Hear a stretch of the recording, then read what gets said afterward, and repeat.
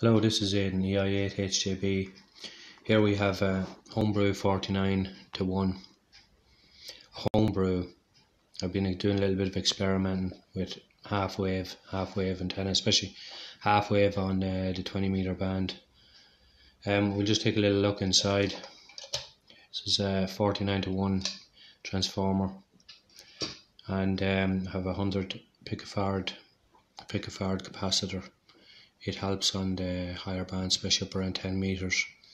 Now, to determine that it's a 49-1 transformer, we divide the secondary by the primary, and this is the two primary. So we have 1, 2, 3, 4, 5, 6, 7, 8, 9, 10, 11, 12, 13, 14.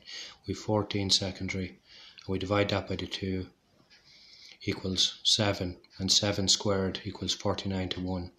So we can feed an end-fed half wave, which impedance is between 2,000 to 3,000 ohms end-fed. Benefits is you don't need any ladder line, you don't need to feed it in the center, you can feed it in the end.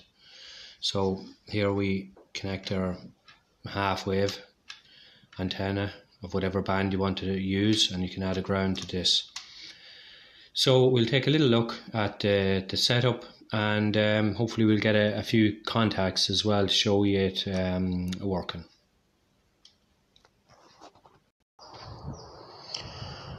So this is our temporary position of our 49-1, and I have a 32-foot wire, power strip to fence, and over there to a fishing pole.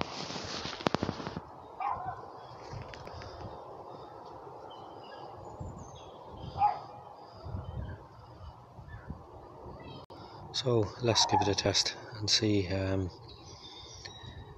can we make a couple of contacts on it. India 8, India 8, Hotel Juliet Bravo, QRP. With me and QRP in this moment for Echo Alpha 5, Hotel Juliet Victor. Okay, Echo India 8, Hotel Juliet Bravo.